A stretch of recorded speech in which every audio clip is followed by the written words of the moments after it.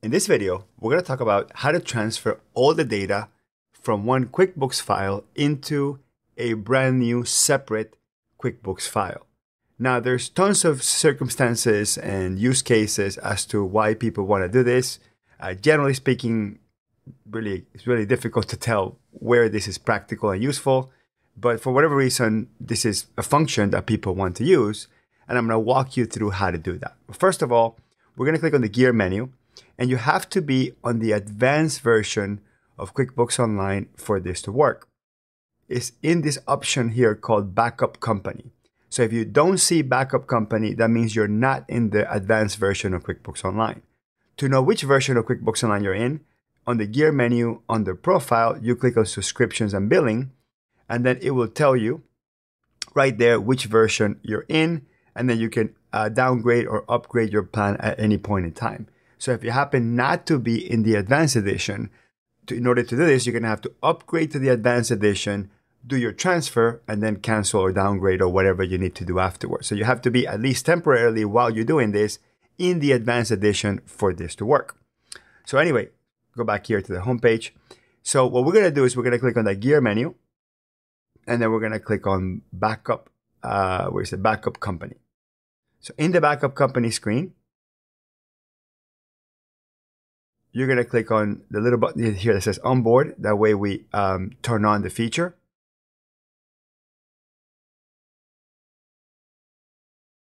And then you will notice that you have Backup, Restore, Copy, and Personal Cloud Archive.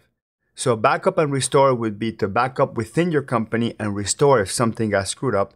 And then Copy is the mechanism to duplicate the company file or transfer all the data from one company file to the other. So we're actually going to be using the copy function. So the first thing we're going to do is we're going to click on Create Copy. And then it's going to ask you, where do you want to copy these to? And then you get a list of all the companies that have already been set up in your QuickBooks file.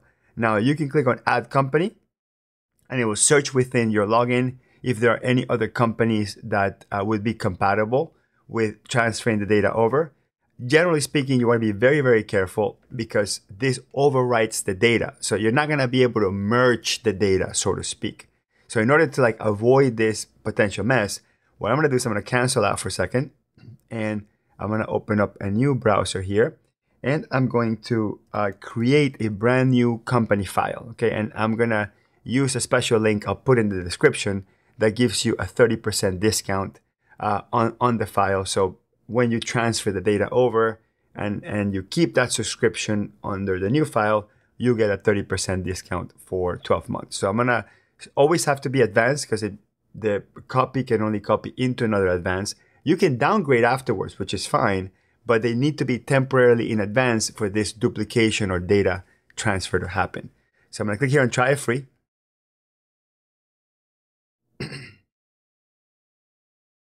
Log in. And down here in the bottom, I'm going to click on where it says Create New Company. So I'm not going to select the current company. I'm going to click on Create New Company. And that's how you create a brand new file with your existing login. So you don't have to create a new login. You can use your existing login and create a brand new file. So on the onboarding process, we're going to answer a couple of these questions. We're going to call it Destination File, right? That way it's very, very easy to identify. Okay, and then later on, you can change and give it the actual company name. So I'm just going to go through a couple of these things. I'm going to skip any time that allows me to skip. I'm just going to answer some of these questions. You kind of have to, let's do, I don't know, personalized invoices, make them payable. I'm going to skip for now. Just trying to move as fast as possible. Skip for now. Okay, you can always go back into the settings and change any of these things. So not right now. And skip from now. So just trying to move as quickly as possible so we can finish setting up the new file. Okay, so we'll wait for this to finish up, and then I should have a brand new blank file with no data, and that's kind of the point. So it's under free trial. I haven't entered a credit card yet. It's a 30-day free trial for advance. Up here you get the big green thing that says buy it now. That means you are on a free trial. And if I go and try to run a report, let me try to run a P&L report.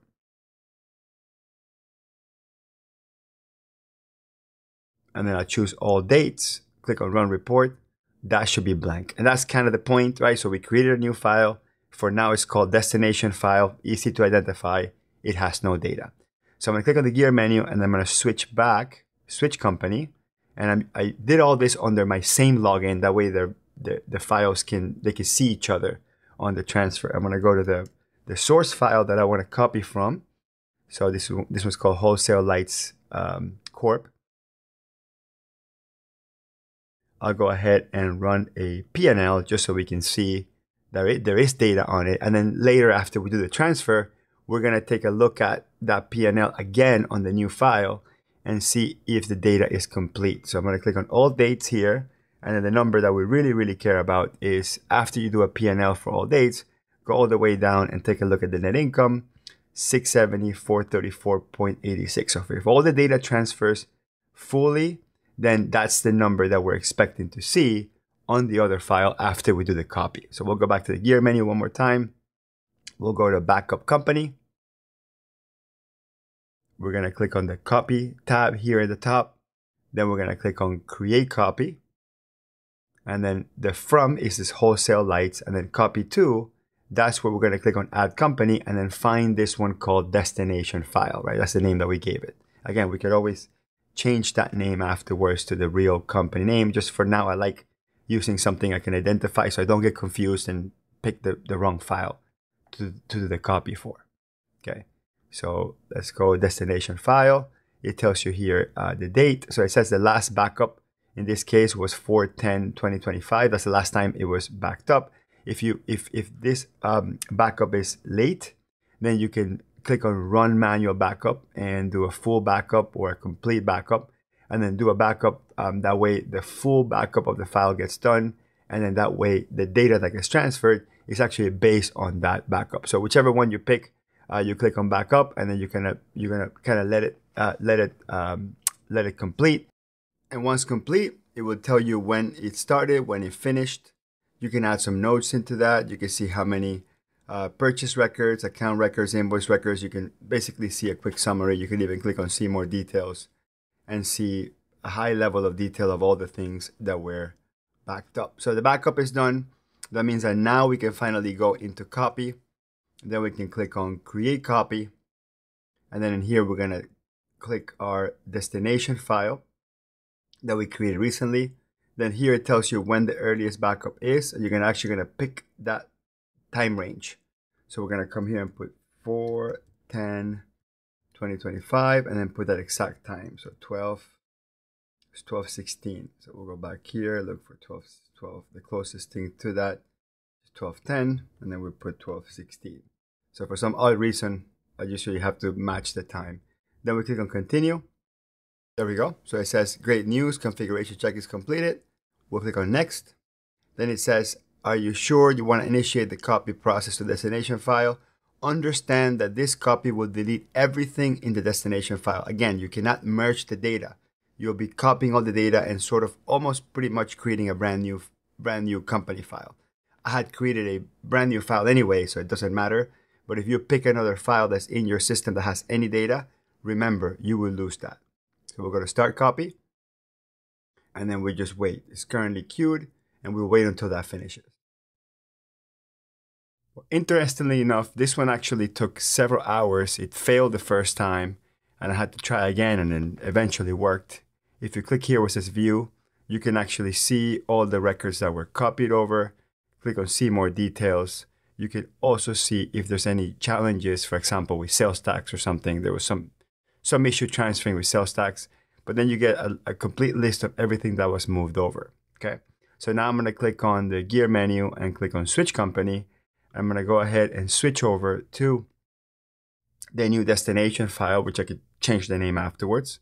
So let me type here destination file. There we go. And then this is where we're going to now compare the profit and loss of one with the other. So I'm going to go into reports, standard reports, and then we're going to go into profit and loss standard. That's what we're going to look for here, the profit and loss standard. And then we'll do all dates. And then the number that we're essentially looking at is the net income. So let me pull up the one for the other company. and we actually compare the net income is different. Okay, so that means that some data didn't transfer over. And unfortunately, you don't get like a really good log that tells you, okay, this stuff was left out, and this is the reason why your net income doesn't match. So at that point, you're literally going to have to look at every single line, your revenue line, your cost of goods sold line, see which of the lines are off, and then get the detailed reports for both sides, and then probably most likely have to manually enter every single transaction that is missing. Maybe the error that I got previously related to sales tax told me something about that. Let's go back into the old company, and we'll see if there's any other clues as to what didn't transfer over. The bad news is I'm not gonna show you like an easy button that you could press to fix this. In many ways, while I was recording the video, I was hoping, well, hopefully we'll have best case scenario and all the data transfers over and it's perfect. Or this happens sometimes where it says that it's a success. It tells you the data was transferred over, and the only sort of information you have here, it says that unlike the source company, automated sales tax is enabled for the company. Tax will be calculated automatically. That doesn't really tell me much. In here, it shows as if, like stuff came in with no issue. So again, that is kind of the challenges. I've never really trusted this feature, the backup and restore feature, particularly for duplicating files. But it's the only thing we got in terms of what QuickBooks gives you with the advanced edition. There are other third-party apps out there that claim to do the data transfer. I know for a fact that you can use particular apps to transfer all the transactions and then bring them in. But to create exact copies of QuickBooks Online files is just not perfection at the moment. And there will be files where you will try it and all the data will come over, and there will be files exactly like this where you look at the P&L and the balance sheet or whatever, and then you'll see that the numbers are off. If we just look at the revenue line, so I'm gonna go a little bit simple here. I'm just gonna look at the revenue line, do all dates. And then if I compare the revenue, see here, the revenue is $1 million versus my other file that was like 800,000. So it's obvious that something is probably missing in terms of revenue. Most likely it could be invoices maybe. But again, I won't make you go through the process of like looking at every transaction, but this is where basically where we stand. You would have to probably compare account by account and then figure out how to fill those gaps, or don't duplicate the file. It's up to you. You got to figure out what you're gonna do. Luckily, when I did the duplication, I started with a 30-day free trial. So this other file, I won't charge my credit card until I'm 100% sure that this is gonna work for me. So it's gonna be a trial and error type of thing. So anyway, I hope you like this video. I know the result wasn't perfect. I guarantee you that for some of you, the duplicates will be perfect, and for the other half of you, you're gonna have the exact same issue that I have. So hopefully there's enough information in this video to get you psychologically prepared for what you're about to do to duplicate your QuickBooks Online advanced files. Thank you. See you in the next one.